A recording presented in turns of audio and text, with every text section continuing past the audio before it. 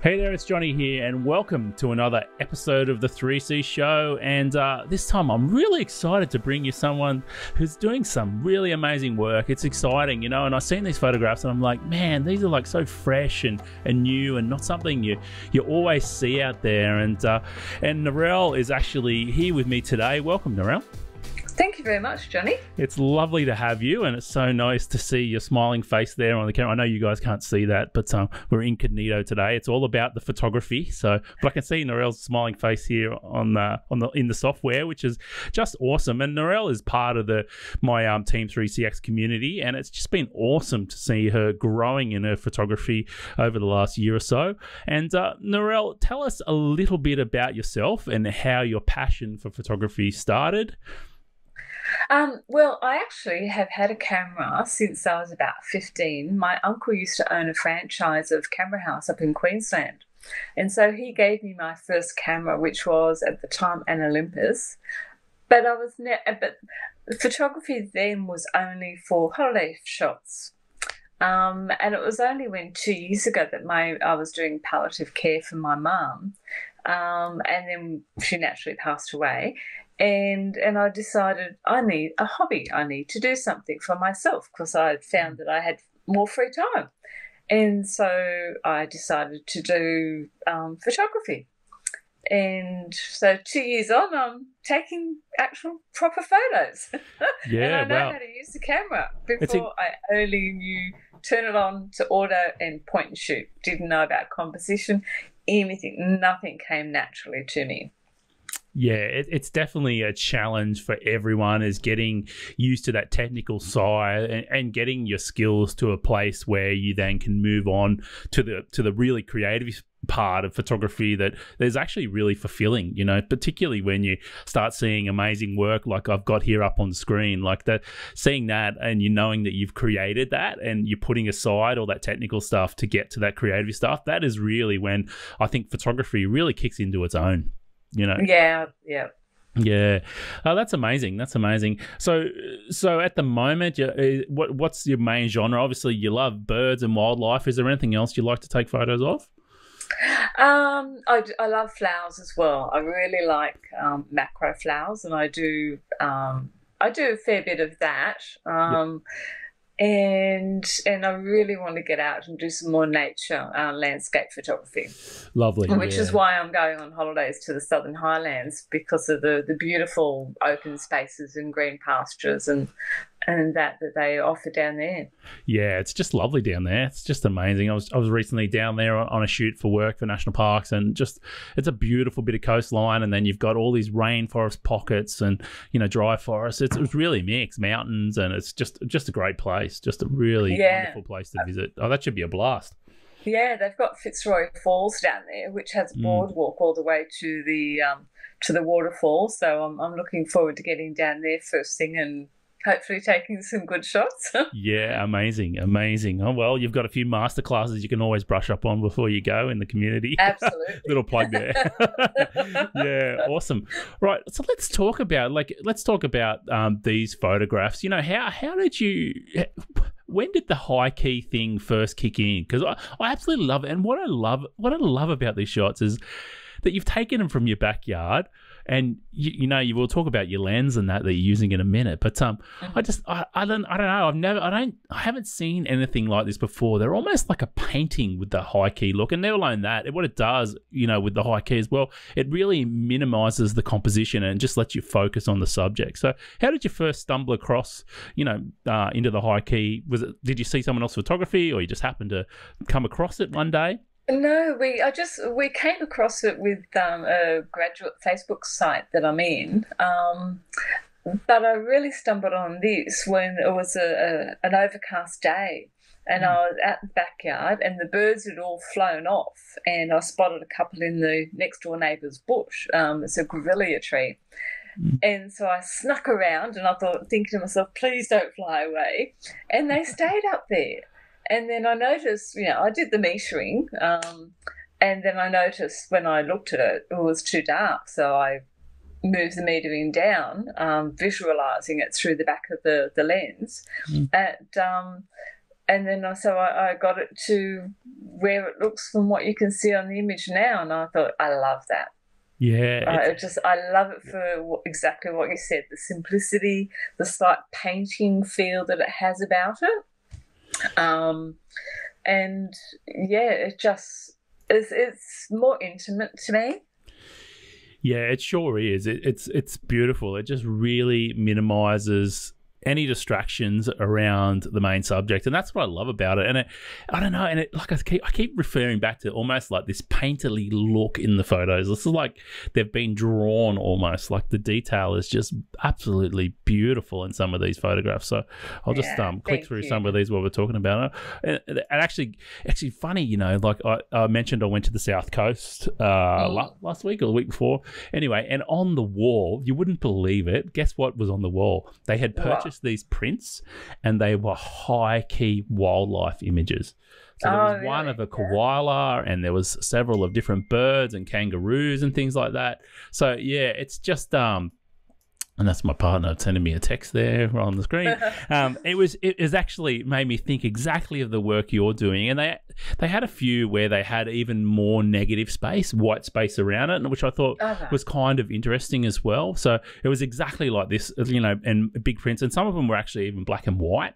So it was, I just saw those and I was like, oh, that's exactly what Nerrel's been doing. That's amazing. So I reckon these would make a great print on a wall, like a big print on a wall as well.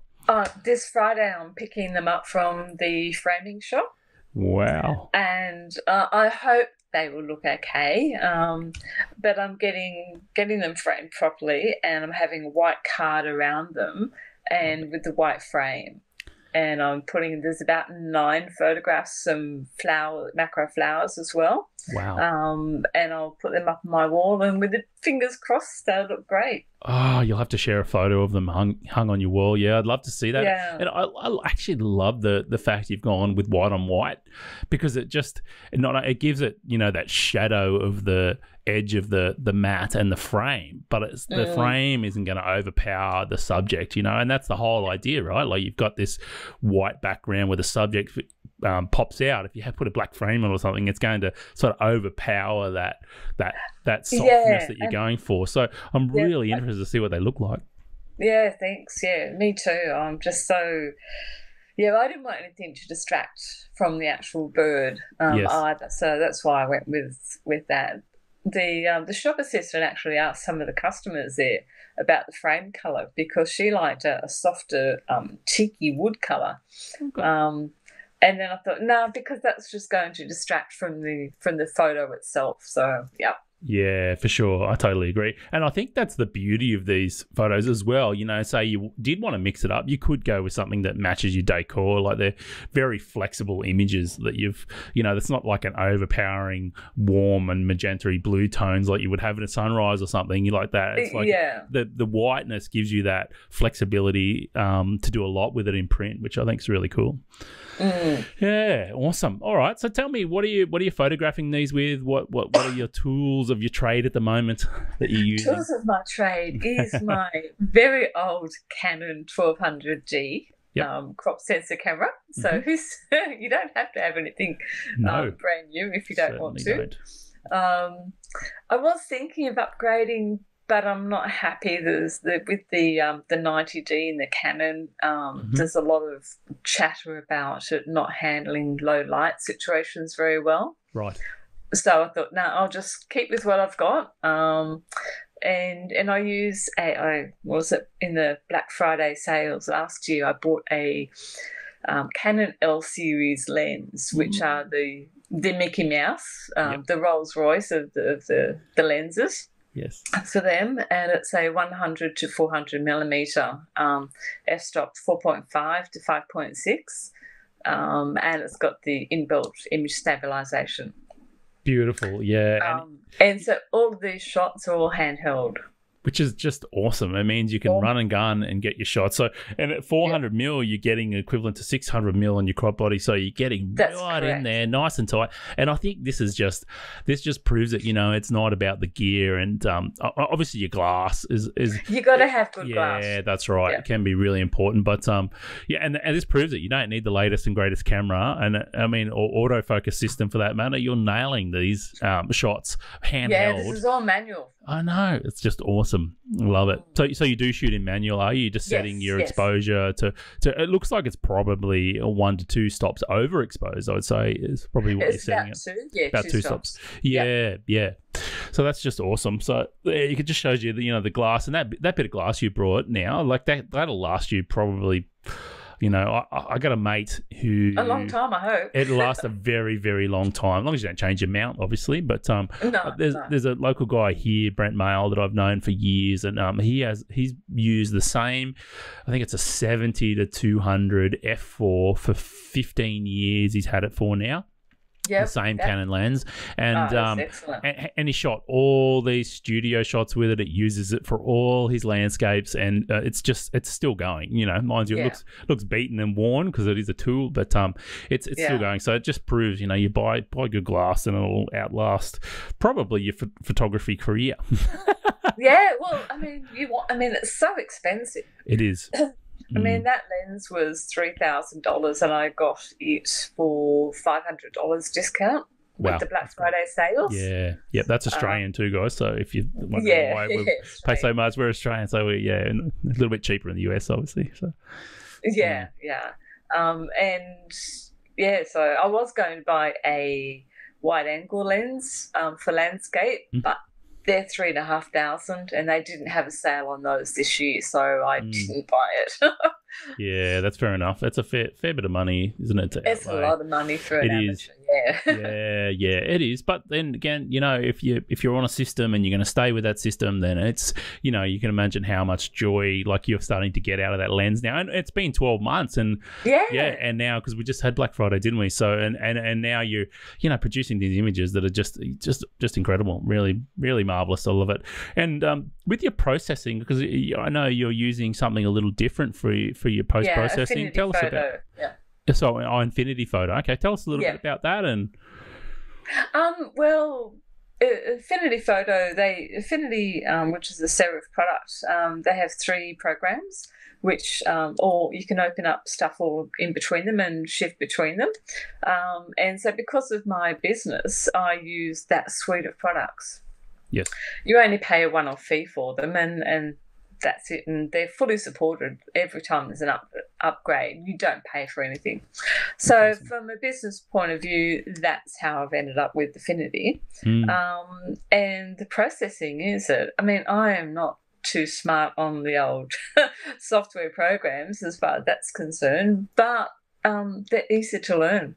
Yeah, that's great. And the lingo is very, very similar to Lightroom and Photoshop. Yes, that's right. But you're not paying an ongoing subscription, which is really, really nice. And that's correct. I mean, your results speak for themselves, you know, and that's the thing. Again, like, you know, sometimes if you can't afford something that's the latest and greatest, even with cameras, I mean, you still with your software, you've chosen something that's obviously doing a great job and it's well supported and you know it really well. And sometimes that's often the way to go. You know, if you need to save money, or if it's the software that you know or integrates in something else that you already have. So there's lots of options out there now for sure, and this is just there is And serif, they are chasing after the Photoshop Lightroom business, so that's why they've made it similar to that. For sure. It's easier for people to jump across to that if they wish to. Yeah, that's awesome. Very good. And what's and I keep thinking, like, I can't believe you took these in your backyard. I know, it's amazing. Do you know? Every time. In Australia, there's a company called BirdLife Australia. Yes. And in October, they held a national bird count right across Australia, and I took part of that. And counting the birds in my backyard, I get 6 out of the top 10 birds in Australia. That's incredible. So I really am quite fortunate. Yeah. And I just live in suburbia. I don't live out in property. That's it, and that's this is the other thing as well. Like, you know, I mean, we do have amazing bird life in Australia, and it does. You know, you tend to be, you know, you can get access to that just about anywhere. We are pretty privileged like that when it comes to bird life. But again, this is another. To me, it just says like you don't have to go on this epic journey overseas or to this epic location and spend loads of money to create amazing photographs. You know, we're using a little bit of creativity and the tools you have. I mean, you can come home with some amazing images right in your own backyard. You know, like some of the macro photos that I've seen people take from their own garden or the next door neighbor's garden. You know, like there's so many options to you. And again, it plays back to that. Like once you get to a place where you're not stressing about the settings and you're not stressing about you know, the technical stuff all the time. It just gets down to pure creativity, and you can create amazing photographs just about anywhere. And that's you know, with the tools you have, which I really love that. That's what I love about your story. It's just great. And I love natural light. I've bought flowers and I've done photography of some flowers, creative macro of them inside, and I just prefer to take them outside. Yes, right. So, you know, when I've bought a bunch of flowers, I've taken the flower outside and used a clamp thingy and created the macro outside in natural light. I just prefer it so much better. Yeah, right. And is it just simply because the light is more even or soft, or is it just more pleasing? Softer. More pleasing to you? Yeah. It's more pleasing to me. It's softer. I mean, obviously you do it first thing in the morning or last thing in the as the sun goes down to get that. But yeah, it's just more pleasing to me. I just find the artificial light too artificial. Yeah, fair enough. Yeah. Yeah, that makes total sense. Total sense. Well, that's awesome. Is there anything else, any tips, anything else you want to talk about with your photos? Anything else you want to mention? Because we've sort of covered the story now. I actually, you know what we should talk about at some stage is this Christmas card you had printed. Oh, yeah. Yeah, before we get on to wrapping up, for sure. I've never done this before, and I thought to myself, well, the Rainbow Lorikeet is full of Christmas colours, so why not create my own Christmas card instead of buying them this year? So that's what I did. Yeah. I think that's an amazing idea, and as soon as I saw these, I thought, oh, these would be amazing on a set of cards, you know, to be sold. I mean, even if you wanted to, and this is what it always makes me excited, is like seeing things like this where you could create a little set of cards and even to sell them, like, you know, in the future. Like these photographs, they just lend themselves to something like this, you know, and they're purely, it's just great. And I love things like this and little ideas where, you know, there are the possibilities. I know you didn't do this to sell it. I know you did this for personal use, but it's just an example of something like. And in the end, you're not looking to make enough money to you know, retire with these sort of things. It's just like you sell a few to your friends and you sell a few to family, and you get a little bit of money to help with your photography gear or whatever it is you need help with, and you've created something amazing. Which I love these things, and what a perfect gift. You know, it's one of your photographs on a card that you get to send to your friends. I just love that.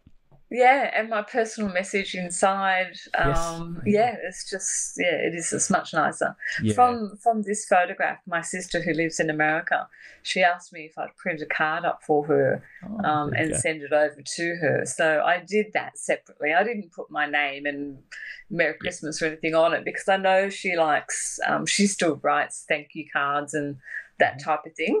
Yeah. So I had some of those printed off. And sent them over to her. So hopefully in 2 weeks she'll receive them and be very happy. That's amazing. Yeah, that's so good. Now, what a nice gift to give people too, you know, like even if you give them a little present and you've got one of your personalised cards on it, or just mail them a card. Like there's something something, I don't know, really nice about receiving something in the mail and then someone's gone to the trouble and they've created a card and then they've handwritten in it. There's something really nice about that, and something really that we've lost a lot in the digital age, you know. So yes, we have lost a lot of that personal touch in the digital age, yeah. Although it lets us to keep in touch with people more easily and more often, but yeah, that personal relationship is kind of lost a bit. Yeah, it can, and I think this just helps with that personal touch. That's amazing. Absolutely love it. Now, did you have any other tips or anything else you wanted to mention about your photos?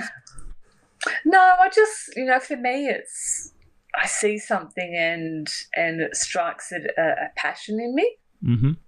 So for me, photography is about recreating nature, which makes me extremely happy. It always puts a smile on my face. So I only ever take photographs of things that make me feel happy. Yeah, exactly. And it's funny, like, and this gets to that place where, you might hear me talk about it sometimes, about like feeling the scene or feeling the moment that you're in. And once you get past that place where, you're not thinking about the technical things, you're not thinking about what setting, all that becomes natural. And then you're just purely concentrating on, the capture and the creativity part of that. And that makes you happy. So every time you see a photograph, you don't think about what Blow Joe next door said over the fence to you or whatever. You just think about how you felt when you took that photograph. And it's super important, to get yourself to that place, I think, with your photography.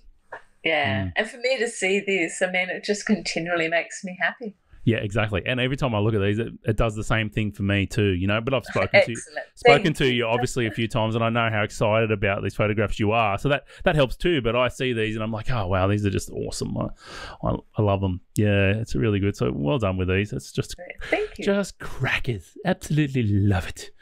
Oh, that's awesome. Well. I have to get off here soon and get ready to record this month's assignment for the Team 3CX community. So that's coming up, and actually I'll have a chat to you about that before we jump off a bit later. But is there anything else you want to add? Where can people find you? Where's the best place? Is it Instagram or what's going on? Yep, I'm on Instagram, so it's just at Nerrel Loader. Nice. And yeah, I don't put. I'm not on it every single day, but I do put up posts every now and again. So hopefully I try to capture, I do a lot of birds, as you know, but I try to capture a different look on the bird. So, yeah, it's not the same image. You might think it looks similar, but the look in the bird. Actually, I've got one bird here that's got the noisy miner. Their tongue is yellow and it looks exactly like its beak. And it's not, so I've got two photos there, and it's not until you actually look closer that you see the tongue and a little bit of bread that it's eaten. And you think, oh my goodness, I've never seen a tongue that's yellow and looks exactly like its beak. Yeah, for sure. So I'm just going to import, you know what, I didn't get this one image, and it's a close-up of... that intimate one, I don't know where that one's... Let me import that quickly. I don't know why I didn't have that one. I really like this one. So let's bring this up. Yeah, I love this. And the galah is that same sort of feeling. Oh, sorry, it's a bit low res, guys. Sorry about that. But it's loading slowly. Anyway, I'll just zoom out anyway. You get a bit of an idea. But you can see this one this is exactly what you were speaking about. It's that feeling of something a little bit different that you wouldn't normally capture that moment. And I love how you've punched in on this one, and you've got that little moment of, and it works perfect in that square crop too. I think that works really well. It's just something a little bit different. I love the bird shots too, where they're sitting up on the grevillea, and they're great. But these intimate moments where, and this is where, your creativity is starting to come out, because it's not just a bird shot sitting there doing something, like it's a little moment you've captured something a little bit different that you don't normally see, and I love that. I think that's that's the thing. I'll sit outside for quite some time, and I take so many photographs. Yep. But it's been there for the whole time, so that the birds relax around you, and then they just do whatever they do, and you get the opportunity to see one of these different shots, one of those different moments in a little bird's life. Yeah, that's great, and that really is the key. Giving yourself time to slow down, just and like you said, the birds get used to you, but slow down and just feel the scene and just take your time with the shot. And like, you know, you may be out there for half an hour or an hour and you may come home with 1 or 2 photographs that are absolutely the ones where you've caught that little intimate moment that's something a little bit different from the bird just sitting there, and that makes it all worth it, you know. That makes the time, and never mind that, it's, you know, who doesn't like chilling out watching birds or being in nature? I mean, that's just the greatest feeling, right? I know. And you know, we've got about 20 galahs in our backyard now. Nice. We started out with 2 and then they've all come around, and now all the babies are coming. Oh wow, that's cool. And the babies are so cute because their tummies are all grey. So as they mature, their tummy feathers become pink. Pink, yeah, that is cool. Yeah, it's sweet. It's really lovely. I can't wait to see the photographs of those. They'll be awesome. So there's one on my Instagram page. Oh, cool. There you go. You have to go check it out at Nerrel Loader. Nerrello. No double L. Nerrel. Oh, that's it. Loader. So it is technically a double L, but not a triple. It's not a triple L. Oh, there you go. Perfect. It's all good. I'll put a link below this video anyway, so that's fine. People will come and find out more. And of course, if you're part of the Team 3CX community, please, jump into share a photo and ask Nerrel questions there if you've got any more. And I'll also post the video in there for the community. And if you're interested in finding out more about the Team 3CX community, the landscape and photography community, where we're in there helping each other in our photography journey together, please send me an email at help@3colors.co, help@THREECOLOURS.co. That's actually, it's LOR.co. Anyway, there'll be a link. I spelled it the American way in the URL, and I think ever since then I've spelled it the Australian way, and I don't know. Anyway, it's all good, Nerrel. It's all good, isn't it? We have fun. It's all good. It's all about having fun, isn't it? Yep, absolutely. That's it. You can't take life. You can't take it too seriously, and honestly, I just love seeing stories like yours in the community, because it's just so inspiring to me, you know, seeing you capture these amazing photographs and growing on your photo journey. So it's awesome. Thank you. Yeah, well done. Well thanks for your time today. I really appreciate it. More than welcome. Thank you. And as always, guys, you know, head over to 3colors.co, and with this video, I'll be over there with many others, and I'll also put this out as a podcast and link back to the video so you can see the photographs. And that's it for this one. We're out of here, aren't we? Yep, absolutely. See you next time. Thanks, Nerrel. Enjoy your day. Bye, guys. Bye. Bye.